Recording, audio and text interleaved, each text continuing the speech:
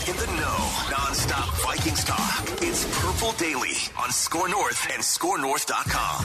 His style and who he learned from and what he's thinking during games and how they have matched things over the years. Because I've been in the league for a while and I've spent time in a couple of different systems, but never really this one. And not to say that this is a system. Flo's got his own thing, but he obviously is going to take from places he's been. So that was a big draw in staying here is getting to learn from him. He kind of looks like a hitman. He does. Doesn't he? Yeah. He looks like he's got sort of, do you remember that movie Drive? Oh, Ryan Gosling. Great film. Yeah. Really good one. He looks like he could be wearing some leather gloves and driving around. Yes. At 2 o'clock in the morning, maybe helping with crimes or something. I think I told you guys when we did Gone in 60 Seconds, I think I could be like a getaway driver. I would love to be a driver. Do you think you're a good enough driver? Yes. I personally think so. I think that about myself too. I was a Lyft driver for a bit, so I mean, and that was driving like that. Driving like that.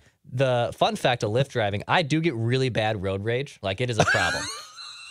Yeah, that's not gonna necessarily make you a good driver. But here's the thing: because I was a Lyft driver and because I had to interact with strangers, I couldn't show that because that would look bad. So actually, for like the 4 months I was a Lyft driver in 2018, that was the best I've ever combated my road rage. And then I stopped Lyft driving, and my road rage has returned. You can't just be sitting there in a Lyft. You got someone in the back seat. So where are you guys off to? What are you doing? Yeah.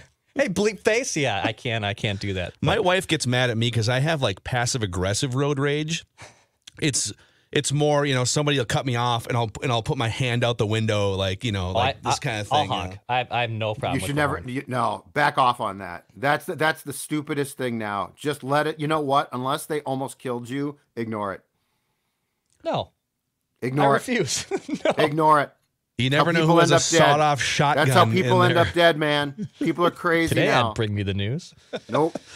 Just ignore it. Man. But Smith, here's his thing.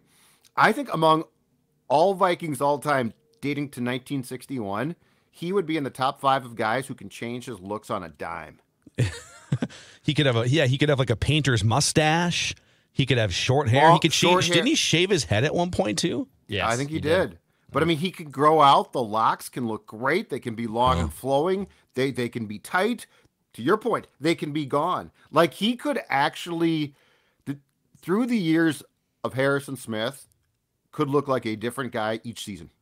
Yeah, I think we should pick like a movie character out. The different movie characters of Harrison Smith. By the way, if you're wondering what the hell, if this is the first time you've ever consumed Purple Daily, yeah, Declan's crazy. We're kind of sorry, I guess.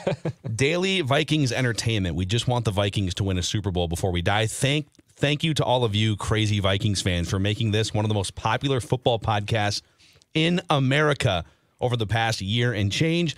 TCL is back on board, an official partner of the NFL and Purple Daily. No matter what you watch, TCL has award-winning TVs for any budget, any space, all with stunning picture quality. And TCL makes more than just TVs. They offer mobile products, audio devices, home appliances. TCL brings you joy and simplicity through innovative technology. Learn more at TCL.com. We are, 8 days away from the Purple Daily /Surly/Park Tavern draft party. Mm-hmm. Park Tavern in St. Louis Park is the epicenter of night one of the NFL draft for you guys, Purple Daily fans, Vikings fans. 6 o'clock, April 27th. That's next Thursday. 6 o'clock start time. 7 o'clock, Purple Daily goes live on YouTube from Park Tavern. We'd love to meet as many of you as possible. So don't be bashful. Come on up. Let us know. Stay at Judd's house. Stay at Judd's house if you want. Actually, if you can't find a hotel. I am close. I'm going to tell you right now. I am Stumble close. down the street. So we're looking forward to it. We're counting down the days, 8 days until the draft party. All right, boys. We love to rank things on both this show and our other daily show, Minnesota Sports with Mackey and Judd. Judd, you put together an interesting ranking, or I guess a list, on VikingsWire.com. Let's turn it into a pecking order here. Okay. The top Vikings draft picks for each round since you started covering the team almost 20 years ago. 2006. So the first Brad Childress draft. 2006 was my first draft.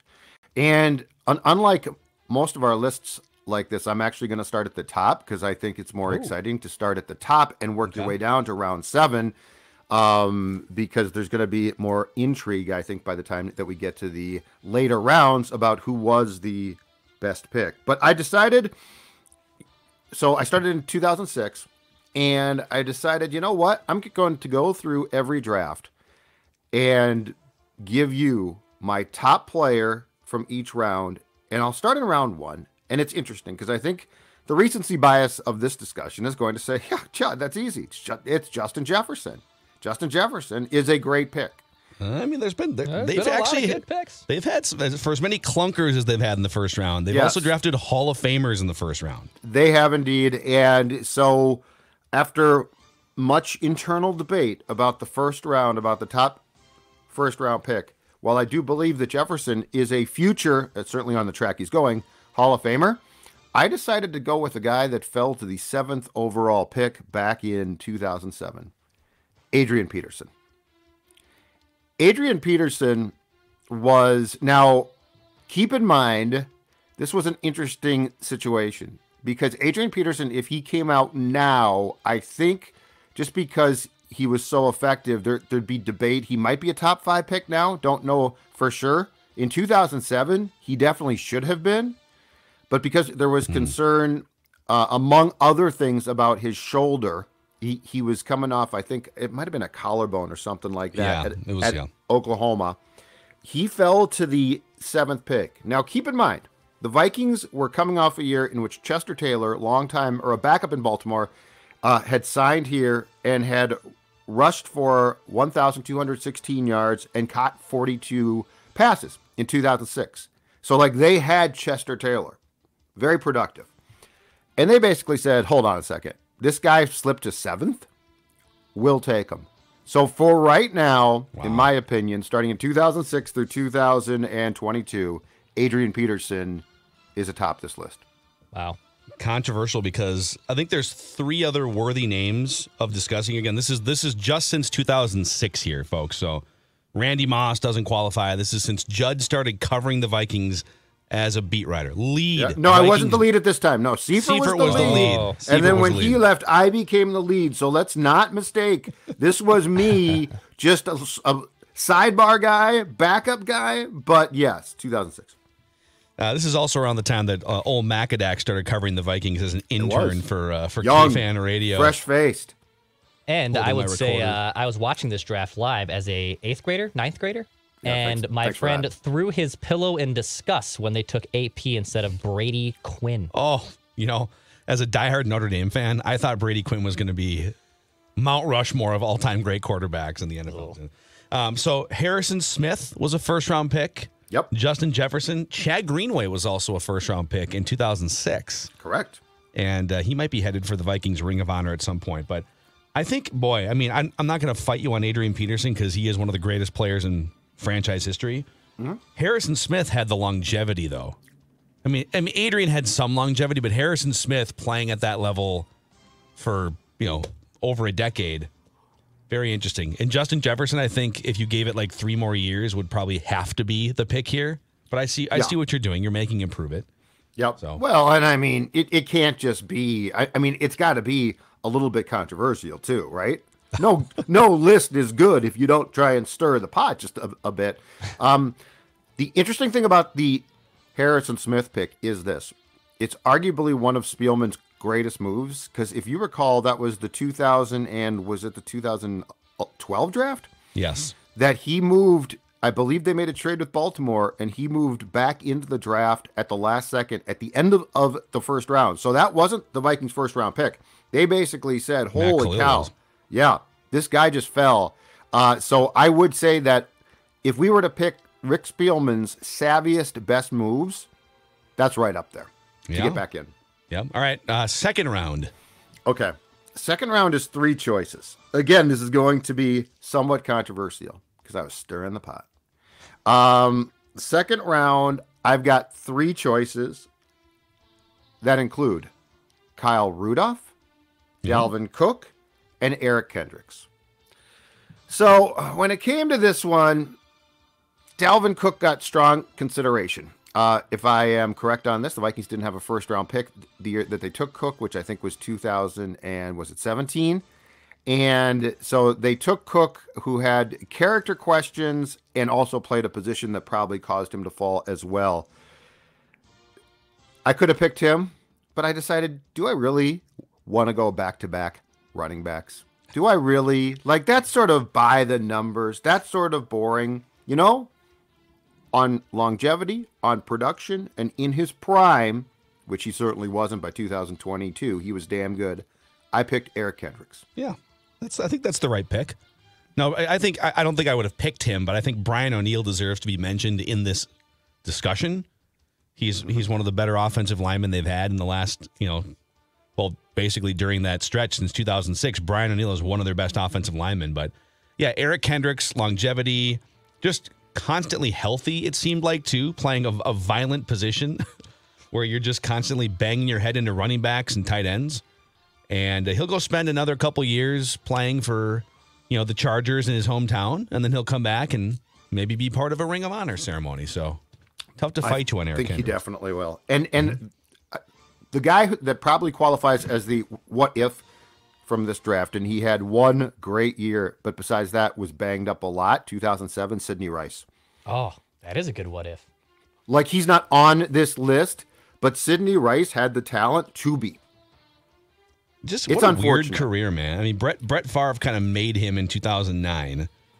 So, like, the version we saw of him was highly elevated in 2009. But then he had the hip injury. He had the one season. One season. Kind of crazy. But he was great. The weirdest Favre thing that occurred here in Green Bay in 2000, I want to say it was 4, which was my, or 2000, yeah, 2004, my last year covering the Packers, is the career arc, the similarities between Javon Walker and Rice. Javon Walker had one of those same type of years, like Pro Bowl, unbelievable. This guy's a future, just, breakout type of talent. And Favre basically declared at some point in time that those two guys were his guys. And then Favre left, or in Javon's case, I think he tore up his knee, and that was it. You know what's funny? I just opened Sidney Rice's Twitter account. He's a huge golf fan. He's just, like, all of his tweets. Oh, really? Well, there's like 3 golf. He was watching The Match at one point. Or what is this? March 26th. Scotty and Sam trading favors back and forth. The match continues on the 20th hole. I'm almost certain Rory's ball just rolled an extra 100 yards down the fairway. He's just like live tweeting golf. Just hanging out. He lives in Seattle. Okay. Surprised I didn't run into him. So he stayed there. A wine bar somewhere. Oh, yeah, exactly right. Hey, Sidney, what's going on? What the hell happened to your career, dude? All right, third round. Let's go to the third round here. A lot of great cornerbacks in the third round to choose from. That's what I was going to say. Josh Robinson. Yep. Marcus McCauley. Yeah. Asher Allen. The third round is really weird because in going back through this, the third round since 2006 is remarkably unproductive. They actually don't draft many guys in the third round for some reason. Yes. Oh, well, there's one obvious. I see. 14 third round picks have been selected by the Vikings since 2006. 4 of those came, of course, in the Kellen Mond 2021 draft when they had 4 third round picks, of which there is 1 left, but there is only 1 guy to choose. Yeah. Danielle Hunter. One of the most incredible third round picks that the Vikings will ever have. And I haven't done this exercise, so I'm kind of just going along with you here, but this is a Grand Canyon between the number 1 choice and anyone else. I mean, it's Cam Dantzler was a third round pick, Alex Madison, so like a backup running back, a 1-year starting cornerback, Jerick McKinnon. God, Scott Crichton. What happened to that guy? Remember that guy? Not going to work. That guy was the 72nd overall pick, just didn't play, basically. And then you've got this guy who's phenomenal. Yeah, total no-brainer here. The 2000, I mean, this is worth just going back on for a second. The 2021 third round class, Kellen Mond, Chaz Surratt, who was a college quarterback turned linebacker who they took in the 3rd round, who probably should have been like a 7th round pick. Wyatt Davis, who we all thought was going to start at guard and never even got a chance because he came in out of shape and was let go. I think it was last summer finally. And then defensive end Patrick Jones II, who is still here and I think has a chance. How underwhelming is that, though? I mean, this is day 2 of the draft. What's more incredible, and I think our guy Tyler Fornes was tweeting this the other day, is Spielman had some home run picks in the 1st round, the last 2 drafts, right? Justin Jefferson, Christian Darrisaw. Home run picks. Those are going to be basically all pro players. Jefferson already is one. Darrisaw's on his way to being one.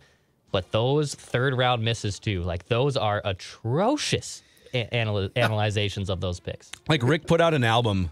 An album with, here's 12 songs on my album. Like there's one hit wonder banger and then just 10 pieces of crap, apparently. He drafted, I think it was 24? No, he drafted like 25 players or something, or maybe more than that, over 2020 and 2021. 2 of the best players in recent Vikings history, in Christian Darrisaw and Justin Jefferson. Yep.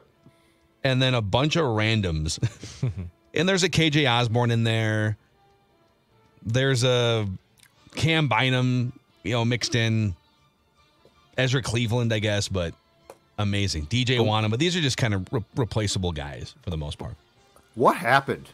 How do you draft Chaz Surratt? Like, what do you look at? What are you watching from a college quarterback that says, you know what? We're going to take this guy in the 3rd round. What was his relative athletic score? That's my question. Raz. Hold on. Chaz. The Raz. Surratt Raz. I bet it was high. Had to be high. Yep. 8.47. They got tantalized by the Raz. I'm sure he's doing really well. Tantalized by the Raz. He was a XFL. 90th percentile 40, 83rd percentile 20-yard split, 90th percentile shuttle drill. Yeah. Shuttle drill. And 86th percentile bench press. He was a Raz master. This is why the combine. This is why the combine can be the devil. Yeah, you got to be careful. If a guy isn't good at football but benches a lot, just be careful. Spielman's whole thing of, we're going to go to the combine and outsmart the system. It's like, no, you're not. 4th round coming up here in just a moment, but let's tell our friends, the audience, about Livia and how they can change their lives heading into, I guess the summer is coming up soon. Yes, and debuting this week, a new offer from our friends at Livia Weight Control Centers, and here it is. If you want to look like that guy, if you want to look like, lean, mean, fighting machine, right? That's for a summer. Raz score right there. That's a Raz. Yeah, you want Spielman would have drafted me in the That's a great 2nd Raz. round, if not the 1st round. The offer is this. You will join today and receive 3 months for free. So you talk about dancing into summer, looking good, feeling good. Livia is going to get you there. And then the best part is they're going to help you maintain the weight loss, because this is not a diet. This is weight control. This is all about their dietitians and nutritionists helping you get your life on track and keeping it that way. And that's the most important thing. Again, 3 months free if you join today. 855-GO-LIVEA, Livia.com, LIVEA.com. If you want to look good, feel good, and most importantly, get all of those clothes that might not fit now to fit soon, Livia will fix you up. It's almost officially riding season here. It was sort of the tease of riding season last week. Pretty soon it'll be officially riding season. Make sure your motorcycle is ready with Dennis Kirk. Whatever you need, you'll find what you need at DennisKirk.com so you can ride more, weight less. Over 180,000 parts and accessories in stock, clothing and helmets as well. Shipping is free for orders over $89. If you order by 8 p.m., they ship the same day. DennisKirk.com. All right, 4th round. Okay, 4th round, we will start with the runner-up here. Since 2006, the Vikings draft pick, so 2006 through 2022, the time that I have covered this team, including part of it as the lead beat writer at the Star Tribune. The runner-up is Brian Robinson. 102nd pick in the 4th round, 2007. Incredibly stable, reliable, could start, could shift inside at times. But I think the top pick, I think the best pick in the 4th round to me since 2006 is pretty clear. The 100th selection in 2010, out of Southern Cal was Everson Griffin. Yes. He turned into now he had what's weird about this is he had question marks coming in. Got off to he's organizing party buses to Vegas. He just likes to have some fun. Well, before he did that too, and I think this was after his first year here, in which he did not play much. I want to say he was arrested in Southern California twice that summer, including once for grabbing a policeman in an area that men don't want to be grabbed. And then what's sad is his career here came to an end with also certainly some what appeared to be mental health issues. But in between, he turned into one hell of a player. I think it's pretty clear cut. Everson Griffin is the top pick in the 4th round by the Vikings since 2006. I'll give you one more honorable mention. I think this guy slots in 4th or 3rd behind the other 2 4th-round picks you just mentioned. Ray Edwards was a good, solid 4th-round draft pick in 2006. He played a handful of years sort of opposite Jared Allen. He was the 4th guy on that great offensive line that everyone kind of forgot about. But he was a good, solid edge rusher and then put together a professional boxing career afterwards. I can't do that. Like, I have had to block out the fact that Pelissero and I went to, I want to say, Duluth to cover his boxing match, his boxing debut against a tomato can. Was it a Black Bear Casino? It might have been. It was one of the most painful sporting events I've ever watched. They didn't know how to box. Or was it Hinckley? I thought it was Grand Casino Hinckley. I blocked it out. I told you. I blocked the whole thing out. Hinckley and Duluth are not really close to one another. Yes, but they're like up north. They're up north. Well, anyway. It was Grand Casino Hinckley. Grand Casino Hinckley. Okay, well, wherever it was hard to watch. Oh, wait, I take that back. No, this is from Bring Me the News in 2018. Okay. So he was okay. So he fought again at Grand Casino Hinckley in 2018. Okay. But his debut fight, which was on my birthday, May 20th, 2011. Yep. That's what Tom and I went to. He fought some like random fat guy, right? A tomato can, yeah. Just some guy brought in to lose. It was just awful. I don't know where it was, but it was at a casino, a smoke-filled casino. We had to drive up north, and it was an absolute waste of everyone's time, including Ray's. Yeah. So, anyhow, on to the 5th round here. Fifth round. 5th round of Judd's list. 5th round, again, as clear-cut as can be, Stefon Diggs. Yeah. Stefon Diggs, who I think was coming off, if I am correct on this one, a broken leg playing in college at Maryland. Dropped because of that. There were question marks. And Rick Spielman, in this case, knocked it out of the park. 2015, which is a pretty damn good Spielman draft. I think that might be like the last really, really good draft. 2015, Stefon Diggs. If nothing else, you turned him into Justin Jefferson. Well, yeah, they got some great years out of Diggs, and then in one of the greatest trades of all time for both teams, right? The Bills get Diggs, and the Vikings replace Diggs with Jefferson. Yep. So, yeah, I'm trying to see, like, is there any other 5th-round picks that are even worth? I mean, Tyler Conklin was not anywhere near the Diggs level, but Conklin was a good, solid 5th-round pick. Tyler Conklin. KJ Osborne was a 5th-round pick, worth mentioning. Mm-hmm. But yeah, man, you're getting guys like Everson Griffin in the 4th round, Stefon Diggs in the 5th round. Why did Rick Spielman get fired again? I can't remember. Look at 2022. That's right. Or 21. Right. Okay, 6th round. And Rick takes a lot of stabs historically in the 6th and 7th rounds. So yes, he does. Yes, he does. But in 2008, Rick was there, but I believe it was Coach Brad Childress, who got on the phone with one of Phil's favorite coaches in Notre Dame history, Charlie Weiss. Old Chuck Weiss. Yeah, picked up the phone and called him and said, "What can you tell me about this kid, John Sullivan?" And Charlie Weiss said, "Good player, hard worker, you'll like him, incredibly smart," which he was. John Sullivan probably is a little bit too easily forgotten, but keep in mind, after 2008, Matt Burke went to Baltimore. And so Sullivan played, I think, on special teams in his rookie year. But in 2009, with Brett Favre, Brett Favre comes in, right? Mm-hmm. And John Sullivan, in his 2nd year, just sort of picks up the baton and goes and plays well. Now, he didn't have a super long career here, but he definitely worked out. So I picked John Sullivan as the best 6th round pick, and that's really a Childress pick. Yeah, I think there's only one other 6th round pick that's worthy of an honorable mention because he had the greatest year in Vikings history at his position. Blair Walsh was also a 6th round pick. 10 for 10, 50-yard field goals. Yep. And then the wheels came off.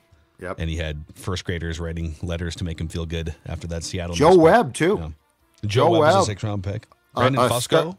Yep. Okay, you guys. Brandon Fusco was the greatest on our show. He was. He talked about tearing his pectoral muscle and how it felt like someone giving you the worst titty twister that you've ever had in your life, and they won't let go. Thanks, Brandon. Yes. So this is also an illustration, and we'll get to even more here with your last round, the 7th, that this philosophy sometimes of, like in 2011, Rick Spielman had 6 draft picks in the 6th and 7th rounds. Yes. Those are totally worthless. Totally worthless. Like, you would rather trade a 6th round pick for whatever the 2011 version of Dalvin Cook was. Get a veteran player or something, right? Mm-hmm. You can't find good players in the 6th and 7th rounds more than like once in every 20. Right? Rick disagreed completely. Here was Rick. Here was, and I'm not joking here, and I'm not saying he was right. Here was his philosophy. His philosophy was to acquire as many, not surprisingly, 6th and 7th round picks as possible to stop those players from signing with other teams as undrafted free agents because he thought that they were so good at identifying. I'm not kidding. Oh my God. That's why he did it. Oh my God. What's going to happen if Michael Mauti signs with the Carolina Panthers? We might regret it. I'm not defending it. I'm saying that's really what he talked about. Audi Cole might wind up on special teams for the Bears. Cole had one of the greatest preseason games in Vikings history, okay? 2 touchdowns against the Bills at the Metrodome. So you watch your mouth when it comes to Audi Cole. What are you going to do if Jack Tacho winds up on someone's training camp roster? You're screwed. I love Jack Tacho. But Austin Cutting, I could keep going. He thought these small college kids, he's like, I'm not going to allow them to sign as undrafteds because I think that I know what I'm looking at. Yeah. All right. Yeah, just package those to move up. That's what I would recommend. 7th round? Yep. Okay, possibilities from the 7th round. And I'm just going to throw these out, okay, as 7th round possibilities for this list. I'm not sure if we have enough time in the show for all of the possibilities. No, these are true Vikings fans. They want to hear the long list of possibilities. Defensive end, Stephen Weatherly. Safety, J-Ron Curse, who's actually gone on to be a productive player in Dallas. Yeah. Yes. But my pick here, and Phil, this is a guy that I believe that you covered on the beat along with me.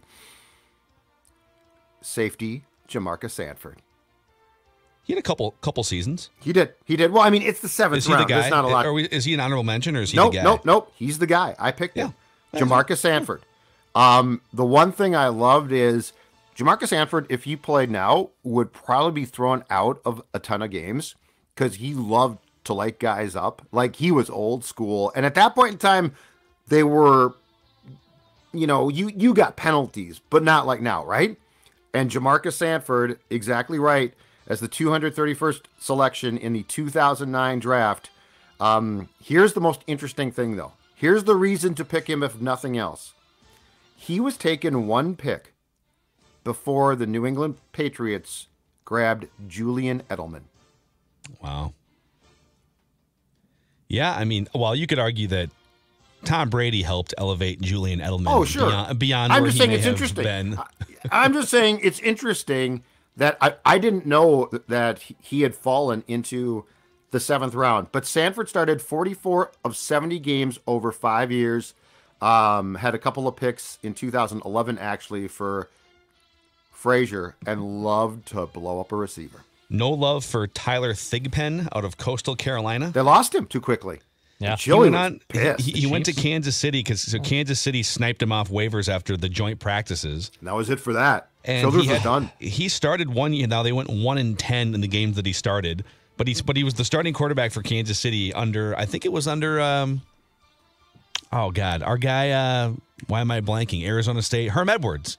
Okay. Pretty sure Herm was the coach, and so Thigpen tied for 13th in the NFL in touchdown passes that year with 18 touchdowns and 12 interceptions. I think I've told this story, but that year I was in a fantasy football hell with quarterbacks. I had to start a different one every week. And 1 week I was forced to start Tyler Thigpen because he was the only viable option on the waiver wire. And he actually put up a pretty solid fantasy football effort. I remember of 14, 15 points. And I was and then I thought I had something in Tyler Thigpen, 15-year-old Declan being this waiver claim on fantasy football. Oh. No, it was just a great 1 week pop-up that helped me, carry me to a week 8 win in fantasy football. And then he eventually signed, I think it was after his time with the Chiefs, he signed with the Bills. Yes, and the Vikings tried very hard to bring him back. And I think we're going to give him an opportunity to start, or at least compete. The Vikings were trying to, I remember talking to his agent around this time. After this would have been going into 2011. Actually, it's before. I think he signed with Buffalo. So I think it's after his time in Kansas City. He hits the market. The Vikings were in the mix to try and bring him back to compete for the starting job. And I think he actually then went to Buffalo. So here's what happened. I guarantee you, just piecing it together. So he actually went to Miami. He was traded to Miami, I think, or cut by Kansas City. 2009-10, he was in Miami as a backup. And then going into 2011 is probably when you, as the lead Vikings beat writer. I was the lead beat writer back for the Star Tribune. Yeah, put some respect on that. You probably caught wind of okay, the Vikings haven't landed Donovan McNabb yet. Yep. They may or may not have drafted Christian Ponder, but their quarterback situation was up in the air in transition. It was the first year post Brett Favre. It's March. So maybe we'll draft a quarterback, bring in Thigpen. There's Donovan McNabb, kind of a thing. Yeah. Joe Webb at some point.